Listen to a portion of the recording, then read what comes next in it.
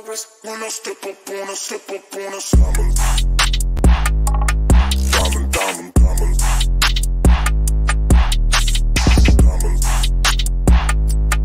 diamond, diamond, diamonds on my wrist when I step up on a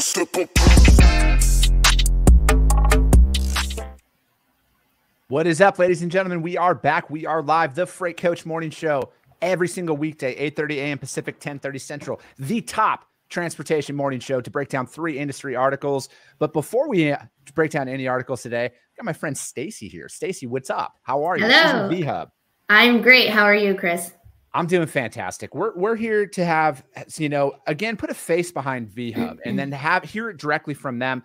I sit up here and talk about asset reallocation. I sit here and talk about why, as a broker or a carrier alike, we need capacity. And this is a solution out there for you, whether you have cross-border freight, power-only freight, you're looking to reposition long-term rentals, whatever that looks like. This is what they're here for with that. So, Stacy, kind of talk about this. I'm going to pull up my stream here.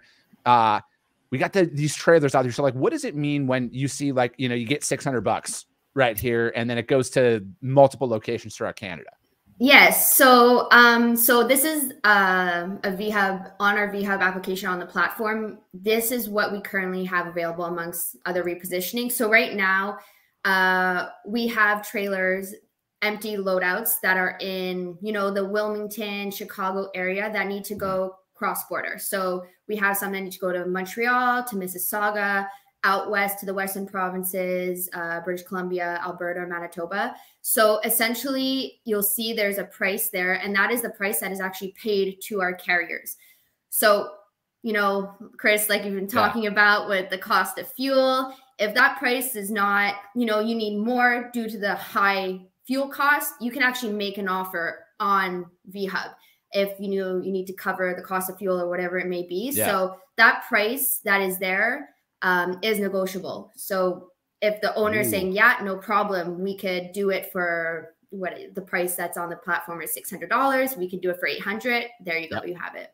And that's exactly it, guys. So that's on top of the freight that you book to put in there as well. So for the carriers that are out there listening to that, you get paid $600 to reposition it on top of the freight that you could have to go in and to run up there. Because, you know, as you guys can see here with the last graphic, this one shows those round trips that we're talking about. So you can power only up there into Canada. So, like, what about the cross-border section of this, Stacy? Do you have any information to kind of divulge with that? Yes. So, you know, VHub, we are improving. So we get a lot of feedback from our members right now saying, hey, this is what we need. This is an issue that we're seeing. So we have a great development team and we work with that.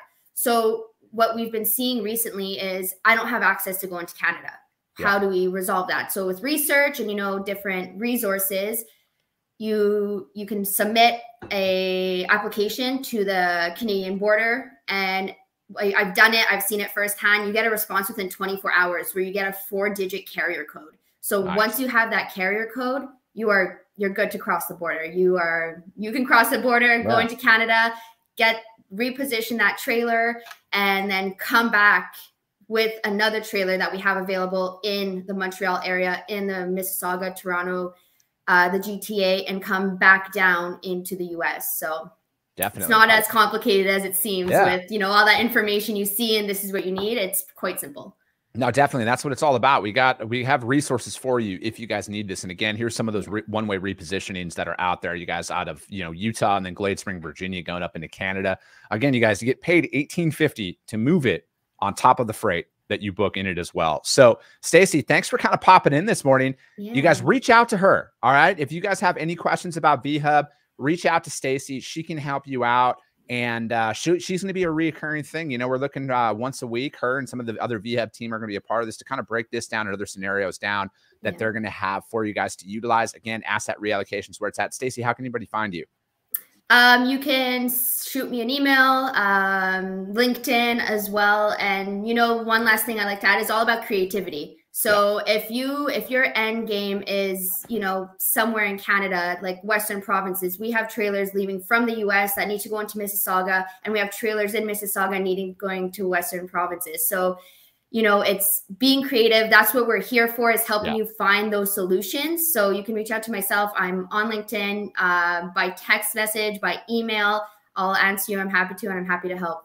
Perfect. Stacy, thank you so much. Reach Thanks out to her. You guys, as always, VHub, thank you for all your support and doing this every single day. So we'll see you tomorrow, Stacy.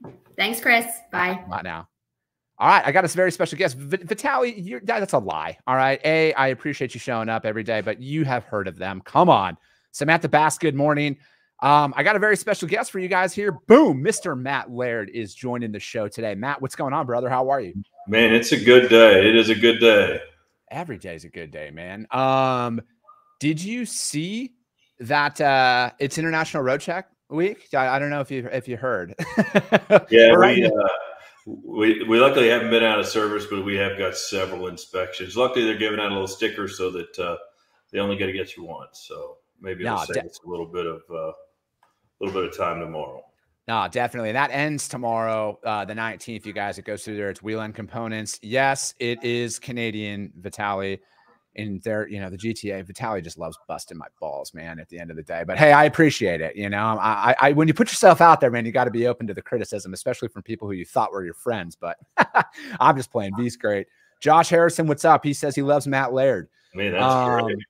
Dude, so we're at day 28 of the freight coach tally of there being a truck parking issue and bathroom issues that are out there. And again, I'm not going to stop talking about this, you guys, until we see meaningful change out there. And that's going to come from the drivers, because again, you send me stuff, other drivers send me stuff all the time of facilities across the nation that are doing this. And my guest yesterday, Dave Abels, I mean, he's the COO of a carrier. He's been in this industry for a long time. He said it best. He's like, if your drivers are giving you this feedback and you're not doing anything with it, that's a problem. Yeah, we're collecting the photos. We're sending the photos back with our $250 fee to our brokers when we send them with the photo. It's accessibility charge. So far, we haven't got paid on any, but at least they're seeing it, right? So, hey, man. I mean, I know there's brokers out there who love to slip in those little fees of, if your right windshield wiper doesn't work, it's a $500 rate reduction, all that other bullshit that's out there. Again, read your rate confirmations, you guys, because unfortunately, if you sign it, I don't know. I'm not an attorney. Don't take legal advice from a guy with a mic.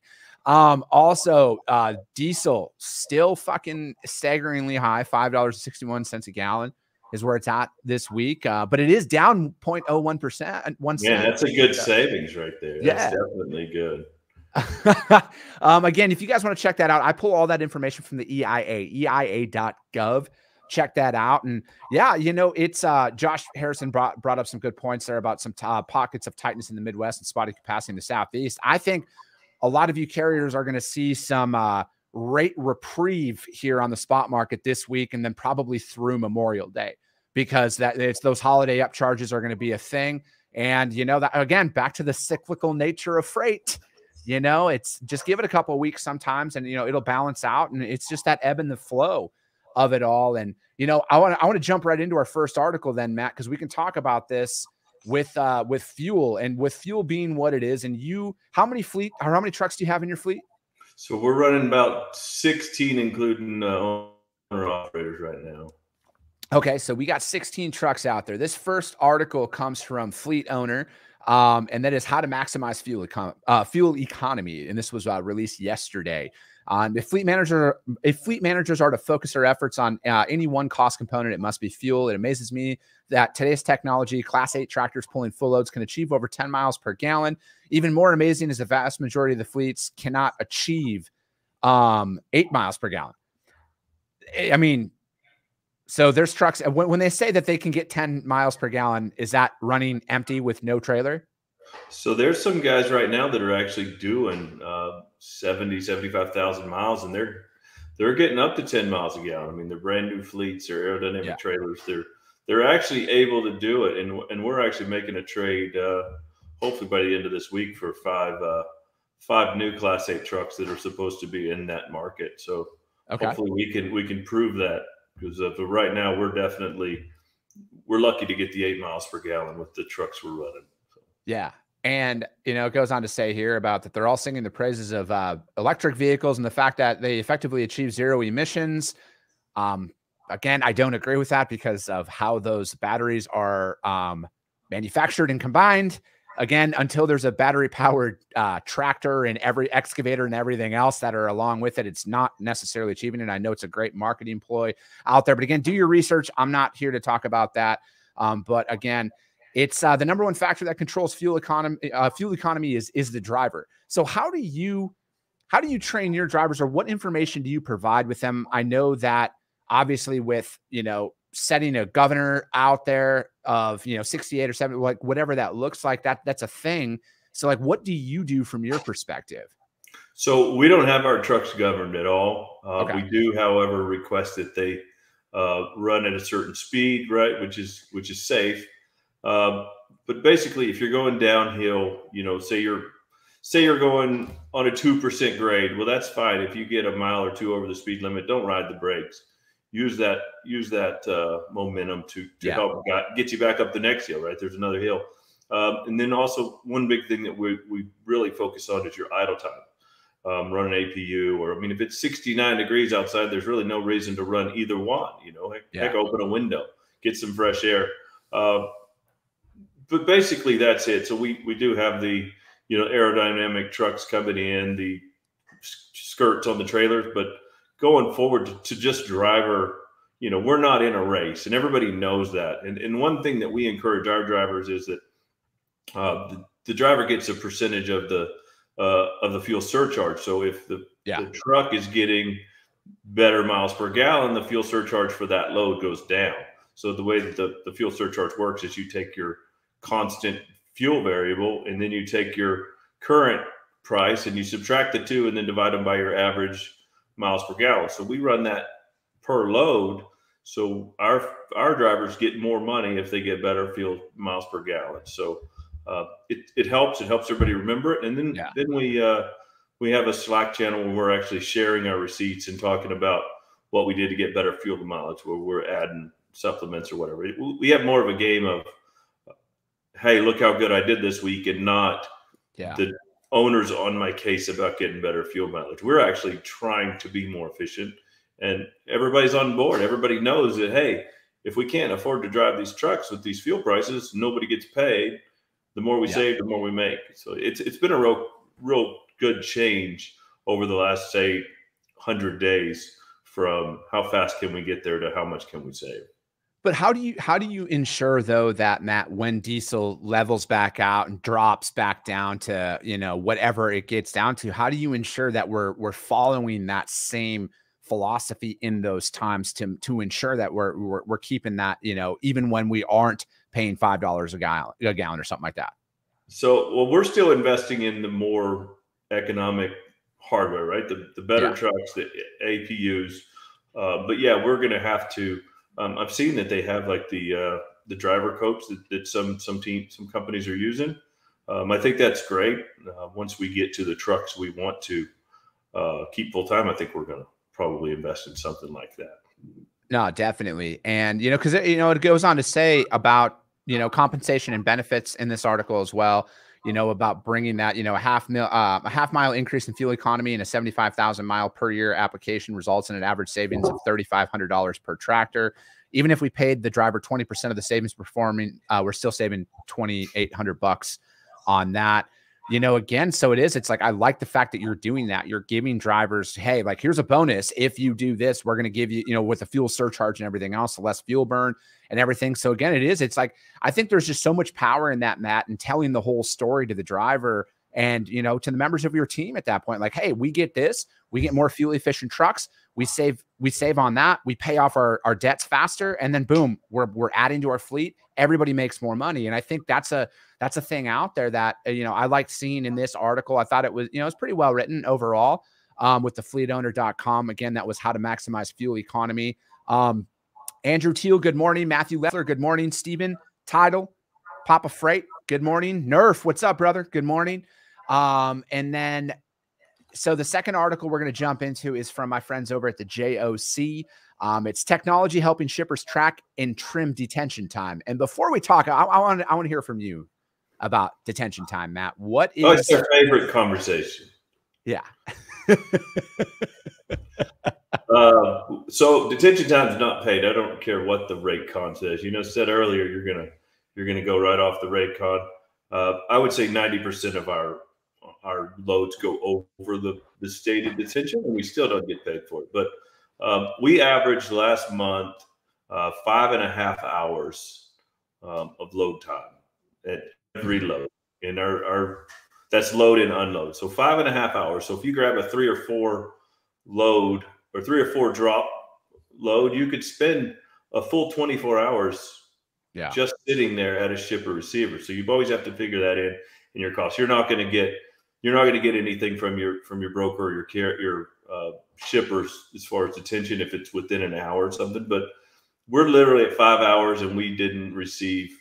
We may have got one overnight pay, but basically you're gonna eat that, right? So our drivers know that's just part of the game, and we pay on a scale to where everybody makes well over $15 an hour for all 14 hours possibly per day that they can do. So the drivers know that if they're going to have to sit, they're just going to have to sit. It stinks. I mean, we have had drivers drop trailers, leave and go to truck stops, even though they told them they couldn't, just because there's no access to facilities, there's no food, there's no vending machines. I tell them just drop the trailer, leave that load on location, and go wherever you want to go. I mean, they can't make you stay. I mean, obviously you're invoicing these brokers for detention. Like what's the reason they're telling you that they're not paying you?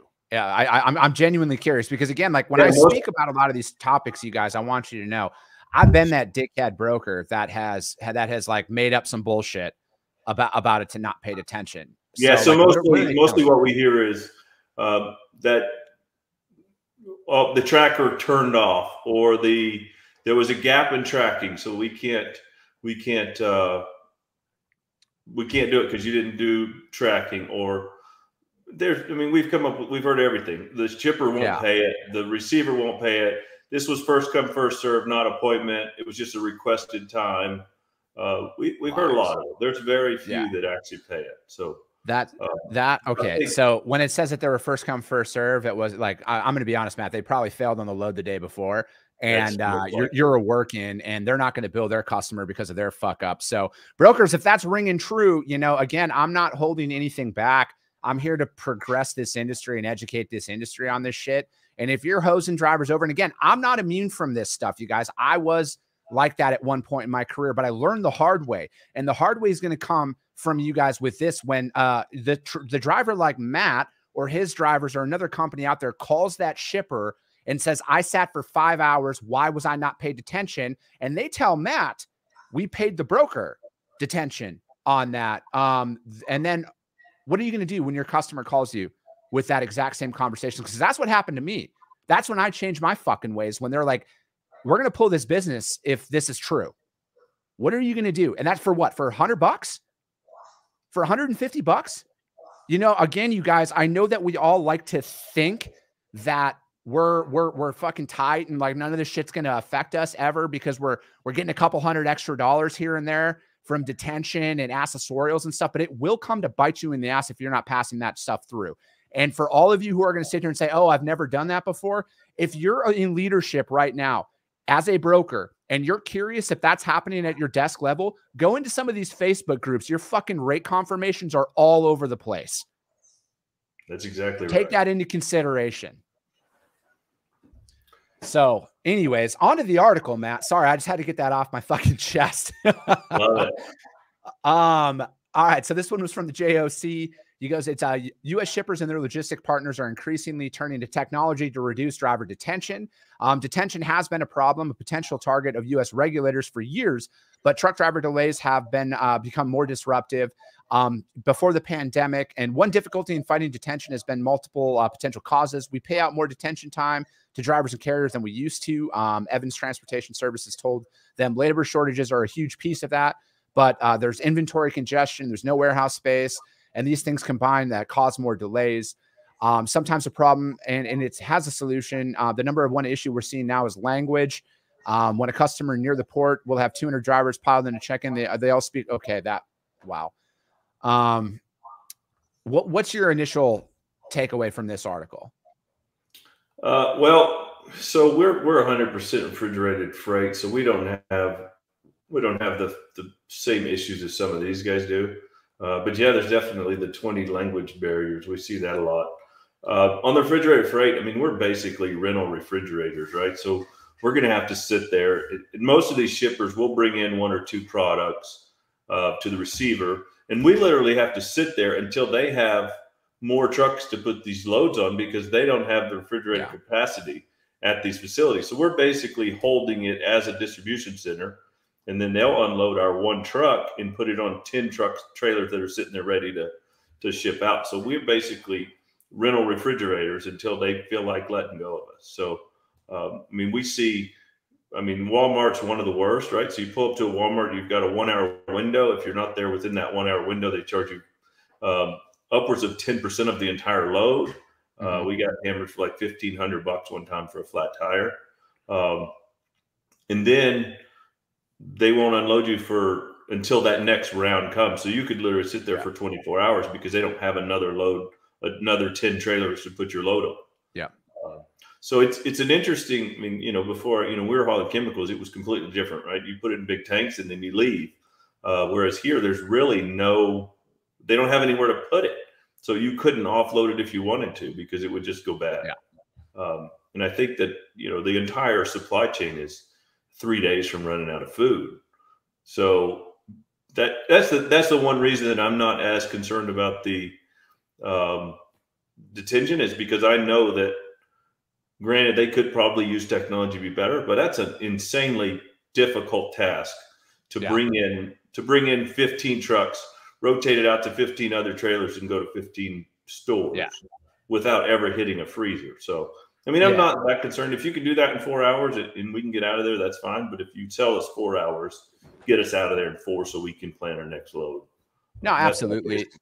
And I mean, it brought up some good talking points in there. Again, William Cassidy was the author on this article. I thought it was a well-written article. I like reading Bill Cassidy's articles a lot, and talking about just the technology that's out there. And again, I'm a massive proponent of technology, and if there is something out there that could expedite this to reduce dwell time and wait time that's out there, I think it's only a matter of time before it does come to market. But I want to see that happen. But I mean, you are very, very accurate in your assessment there, Matt.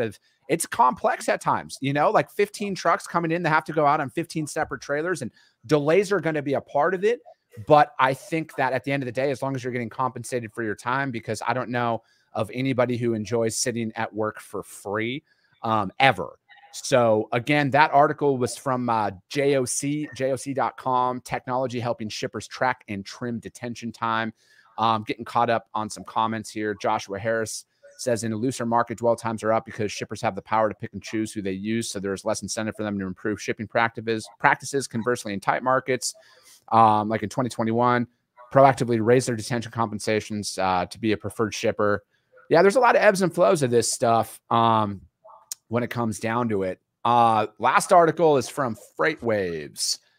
And this one is, carriers should invest in technology to attract Gen Z workers, experts say. What are you doing from your stance, Matt, when it comes down to driver comfort and everything else? Like, what is a typical, if I was to apply to work for you as a driver, what does the setup in your trucks look like right now from a comfort perspective? So we don't really have the top of the line comfortable trucks. I mean, we do have, sleeper trucks. The ones we're trading into are going to have all of the bells and whistles. The ones we started with were, we came from hauling chemicals. So we had your run of the mill chemical trucks. Those guys weren't on the road all the time. But now that we have drivers that are literally gone for 5 to 6 days at a time, we're stepping up to getting them, basically it's a condo on wheels at this point. You got the double bunk, so they can, we only drive single drivers, but we have double bunk trucks with the huge 80-inch, big sleepers and all this stuff in the new trucks. As far as the technology, the only thing that we really offer, we do have the camera systems, the artificial intelligence camera system to kind of train the drivers on, following too closely. We also have a route software on the Garmin, so we can dispatch our loads directly to the Garmin. They can just literally accept it and go. And then we have the one thing that we do is we have a lot of options for fuel stops. So you do Love's, Find J, TA. Basically, we have a lot of options so that we can get them to the cheapest fuel. Yeah. But that's not necessarily a good for the company, but a good for the employee. That's really good for us because, you could essentially save 50 cents a gallon if, over a 600-mile period, if you looked at all of the options. Yeah. So that's good. But yeah, as far as like we're not necessarily in the same boat as what this article suggested. We really like quality trained, experienced drivers at this point, but we're not turning anyone down that can do the job well. Yeah, it's, because it goes on to talk about how, it's a hard profession and it's a job of last resort. I don't agree that it's a job of last resort for many workers. I think there's a lot of people out there that want to get into trucking. And I think, dude, you're in Oklahoma. I'm from rural Wisconsin. Like driving trucks, that the trades is about what 90% of us get into, and I think that for us, it's, what I will say is, like, again, marketing to that next generation. And I've spoken about this too. And, I agree with him on this, is it's like marketing to the Gen Z and the millennial drivers that are out there to get them attracted into the industry. Yeah, we should definitely highlight the fact that it is kind of like an apartment on wheels at this point, the modern comforts of home and everything. And, when it comes down to like the digital, they talk about the digital natives. Spencer Barkoff from Relay Payments said that, they expect to have well-developed technology solutions to control all aspects of the services. And again, I think like leveraging that information out there to attract that next generation of drivers. And like, again, it's like marketing, like social media. I think we have, because of course they have to throw in there, that there's an 80,000 driver shortage, but you found an article this morning that there's not a driver shortage. It goes back and forth, whatever fucking gets the most clicks, right? Yeah, and yeah, but I think that, again, I will say this, like with what I agree with in this article is the fact that we need to market better as an industry, like hands down, we have to change all of that, like just throwing it up there on a indeed.com or something like that. Like and I love that there's a lot of drivers out there on YouTube and other social media platforms that have pretty big followings and they post the realities of the road. That lifestyle is appealing to a lot of people. It is that nomad lifestyle, the no boss, the fucking out on the open road, being left alone. That is appealing to a lot of people. And as an industry, we got to do a better job of marketing all of that. And again, that one was from Freight Waves. If you guys want to check that out, I put all the links out there on my YouTube channel as well as on my podcast. The audio version of this will be available later on today. But yeah, Matt, what's we got a couple minutes left here, man. What's out there? What I want to hear the state of the market from you, the person who has drivers, who has trucks, and you're not, just talking for the sake of talking. Yeah. So I'm just, we're reading through these clickbait articles, you don't just read the article, the title, you keep going through the clickbait, you read all of it and everybody's saying the same thing. So you look back and it's the exact same, the same person that wrote the article a couple years ago or a couple months ago that says, hey, we're going to be in this driver shortage. We're going to be in this truck shortage. We're no way we could catch up on freight. And then all of a sudden, 2 months later, we're crashing. The world's over. There's no way we're never going to recover from this downturn. Everybody's going out of business. The bloodbath. The thing that really affects me is that my drivers are reading that stuff. My dispatchers are reading that stuff. My customers are reading that stuff. And now everybody thinks that, okay, the rates are down. We basically have the power, is what the customers are saying. The drivers are worried. They're like, are we getting laid off today? And it's just basically the fact that nobody had this data to correlate with from years ago. So everything that they're publishing now is based on an idea of what they think this data looked like 5 years ago or 7 years ago. So in the reefer market, if you do a little bit of research, you look back 2017, same thing, come off of a winter drought. The produce season came in low. Oil price was a little higher. We're basically following the exact same trend line as 2017. And if you look at the number of entrants into the market towards the end of 2017, there's the exact same number of new MC numbers. There's the exact same number of people left. Nothing changed except you had about 2 months less work. Nobody died. Nobody jumped off a cliff. There wasn't any mass suicides. People still ate. People still got food. And nothing changed. But there wasn't this much data in the market. There wasn't this much analytics saying that, hey, we're falling off a cliff. Well, back then it was just, hey, stay working, keep your head down, find ways to save a little bit of money, maybe service your trucks instead of running them so hard, and everyone was fine. But now there's just there's no patience. So nobody's really waiting for this. Everybody is all of a sudden, hey, I want to see if I can get some more followers. Hey, I want to see if somebody will sign up for my analytics program. The market is good. I mean, we have every truck on the road. We have every truck making money. There's money to be made, and you have to negotiate a little harder, a little bit less deadhead miles, a little bit smarter on your fuel surcharges, and everybody's making money. The problem that I'm seeing is that the owner operators are reading the same stuff and they believe it. Yeah. Well, they're taking any load out there because they think, hey, I got to take this load because I may not be able to get another one. Where if they would have waited another hour, they would have actually got something that broke even and made a profit. So the thing that really scares me is that so many people are listening to the people that don't really know what they're talking about. So I say keep your head down, save as much money as you can, get rid of any excess costs, and keep making miles.